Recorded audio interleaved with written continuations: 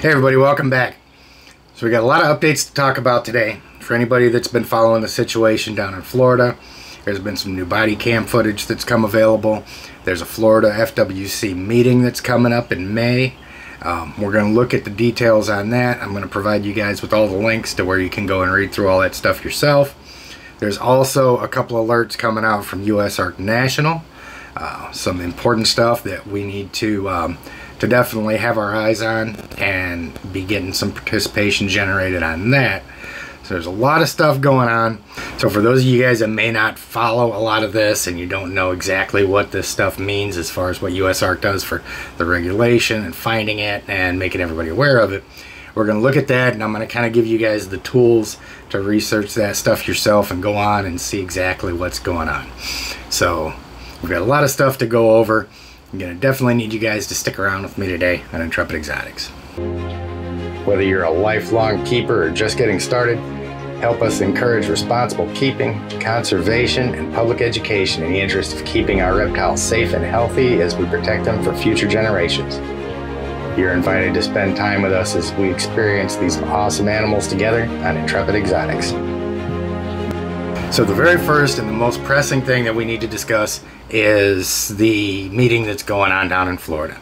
Now we know everybody's not going to be able to make it. There's a lot of us from out of state. There's also a lot of keepers and a lot of folks that are going to be in Florida. I've even talked with folks from up in Michigan in that area that are considering making the drive down there just so they can be there at this meeting. So regarding the meeting down there in Florida on May 10th and 11th, it's of course going to be a two-day conference down there. A lot of the stuff that they're going to be talking about is fisheries. You know, as soon as everybody gets together down there, they're going to spend the first little bit doing their little invocations and breaking their arms, patting each other on the back for doing such a good job. And the first day, it looks like the only reptile related stuff they're going to be doing is the Operation Viper update. There's actually a memo in here. Looks like there's a summary memo right here that you guys can read in reference to that. And of course, more fishery stuff. As you move into the second day, there's going to be, it looks like the first thing they're going to hit is the non-native fish and wildlife. This is the part that we really need to pay attention to. If you can only make it down there for one day, I would recommend going on the second day on the 11th, because this is where all of this is going to come in. So they've got a little bit of time devoted to that, and then they've got stuff that's not on the agenda that can be addressed later. They've got some land acquisition stuff going on. So this is what the agenda looks like for down there. The address and everything, all that stuff's going to be listed down in the description of the video. All the links to this stuff is going to be down in the description of the video, so don't feel like you need to freeze and pause and absorb all that stuff at once. I'm going to have all this stuff out there for you guys to look at on your own when this video is over. Now, before I go in and I summarize everything that's going on with this and make my suggestions for the commission, I want to show you guys the new footage that came out from these guys. It's starting to get him now. It's starting to bother him more. Like, the longer it's taking, it's starting to bother him. Because he's like, you know, everyone that you're killing, I handmade by myself. So, but he left after me. That's fine, but I'm just kind of tell you, we're killing the dude's pets. Like, he's upset, just... Yeah, I'm not going to do that. Absolutely. Because we knew. Next? I've done most of them. I know. No, I got it. I got it. All right. Now you guys can see right here, that guy in the blue shirt has got his hands on the tag on that boa enclosure, and he's reading it right before they go in, open it up, and kill this animal that was illegal to be kept there. This is really important to pay attention to. You're here?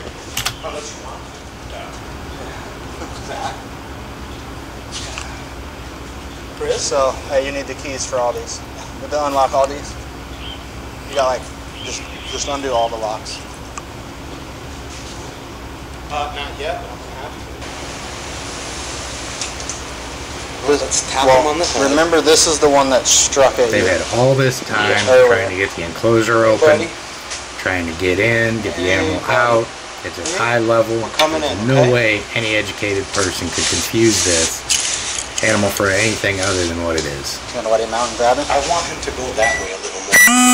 I'm saying. If we can coast him, that's what I'm saying. Give him a chance to come out a little bit. You might be able to get him on the way out. Okay.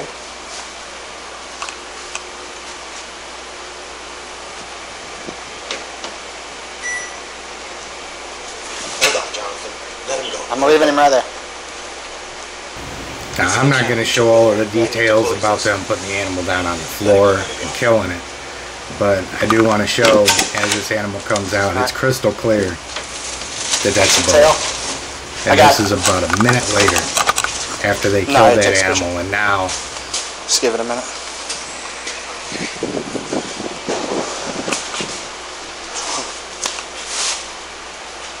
One of the guys is realizing what the other guy should have pointed out when he was reading that card, and that was an animal that was legal to be kept. It shouldn't have been killed.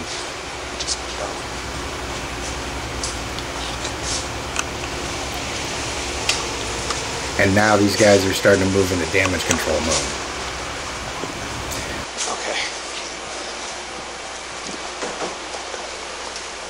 Look at this. This guy is actually about to put that dead snake right back in the enclosure he pulled it out of. Just throw it before the guy tells him to put it in the trash can. So the one in the top we weren't supposed to get. Oh man, because it's such a long day, dude. We just made a mistake. Can't believe we didn't pay attention to that. Huh? What kind of snake was that one? It was a boa constrictor, but it's pregnant. Just, like, dump it in there? Yeah. It's a boa, but it's pregnant with like a hybrid that's really expensive. And it's not his, it's the other guys, it's the partners, and you know, just one of those. Yeah, like a fucking nightmare. It happens.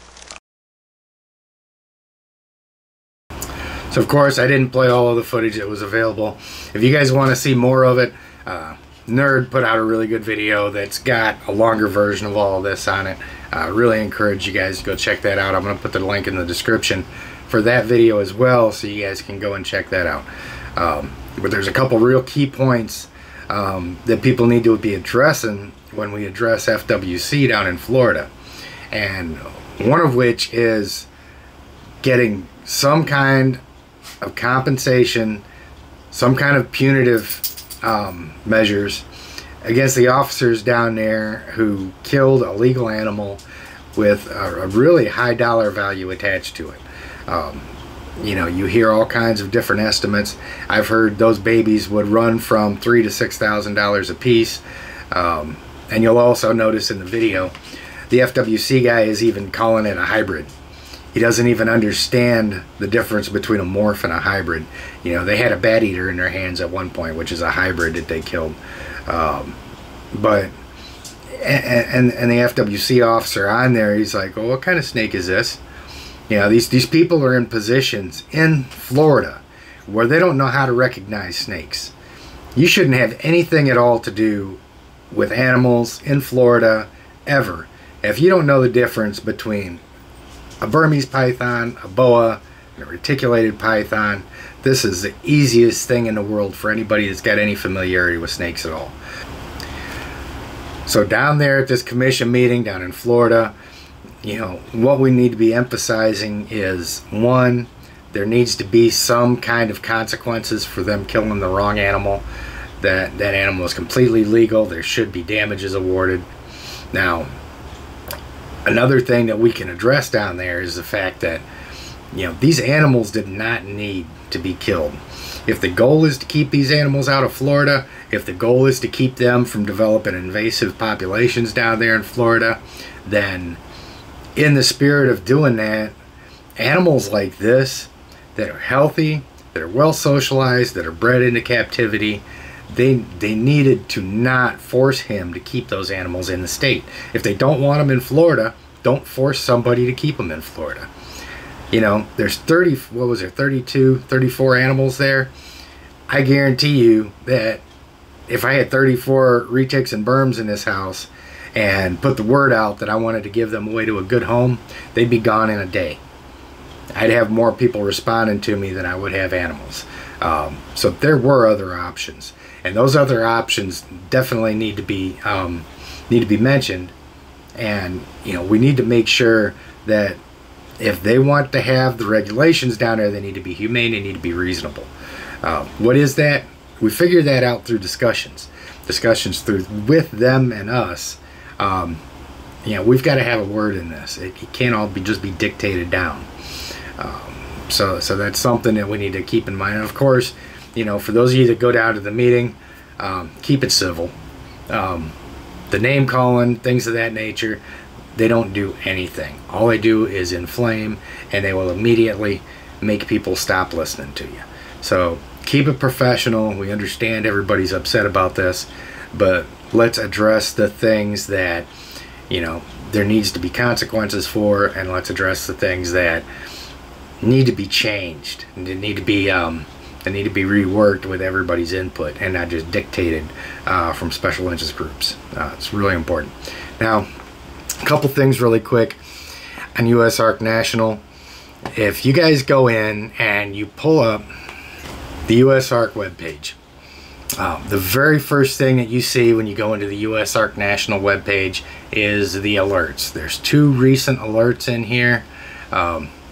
You know, they're chronologically, you know, the first ones that you see are the last ones that were put on. So there's one up in Virginia. And as you look at these things, we really encourage everybody to go through and read through these things. They give you the links to the legislation. Sometimes they'll give you a full readout of the legislation and stuff like that. It gives you guys an opportunity to see the things that USARK is dealing with. This is the alert for Denison, Iowa.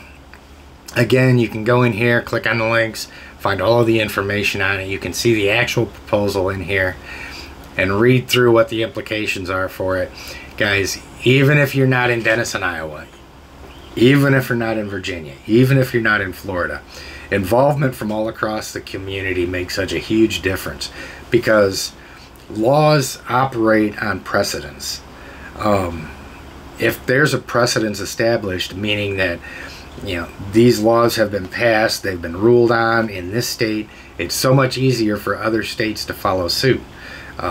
So it is really important that we all cooperate nationwide as these things come up and make sure that we're getting our voices heard to these people. You know, every piece of bad legislation that USARK manages to stop is one more piece of precedent that they prevent them from having that keeps that stuff from spreading. It's one thing that a lot of people don't realize about what USARK does is all these pieces of legislation, this is all stuff they've got to find on their own. They're not broadcasting this stuff on the 5 o'clock news saying, you know, we're getting ready to take away all your animals. You know, even some of this stuff, you know, years ago I was working with a lobby organization, and one of the pieces of legislation that they were fighting is that there was a timber salvage rider attached to the aid for the Oklahoma City bombing. And essentially what this was is there was an aid package for the Oklahoma City bombing, and attached to that legislation was a rider that opened up every national park in the country to logging operations under the guise of any tree that is vulnerable to any disease can be logged freely. Every tree on the planet is vulnerable to disease. So, you know, that's something that the organization I was with previously found and managed to get written out of it. But it just goes to show how unscrupulous these things can be. You know, this is an aid package for a major terrorist event, and they're trying to, you know, trying to sneak special interest stuff through. So we really need to keep an eye on it. And the way that we do that is by ensuring that we're back in USARK and USARK Florida, that their membership numbers are up, that there's a lot of people behind them, and we're helping them to finance the work that it requires to go through and find these little pieces of legislation in this huge mass of paperwork that these state legislatures throw down on a regular basis. It's not an easy job, and I really encourage everybody, you know, as soon as this video is over with, start digging through these links for yourself. You know, one thing that you're going to find is that as you read through all these pieces of legislation, some of it's going to make sense, Some of it's going to seem fair. You go down a couple lines, there's something hidden in there that's like, well, you know, this could apply to anything. And you're going to see other pieces of legislation that are just really brazen attempts to completely cut the animal community off the heels. And that's one of the things that makes this so complicated, is that, you know, USARK, reasonable reptile keepers, we're not opposed to regulations. You know, some things need to be regulated. That's cool. They need to be reasonable, and they need to not completely kill our ability to work with these animals. It's bad on so many levels. So I don't want to make it a terribly long video, but I made it as easy as I could for everybody to find everything that you need to find. Everything from USARK, everything from USARK Florida about this Florida committee meeting. All of this stuff is out there. All you guys got to do is sit down at your computer, read through it, you know, educate yourself on what's going on. And, you know, especially if you're going to be going down there talking to the committee, you know, you need to be reading everything you can get your hands on, so that you're going in there educated, and you're not saying things that these guys can easily sweep under the rug, or make sure you're not saying anything, you know, throwing straw man arguments out at these guys that they can easily just brush away and make us look stupid.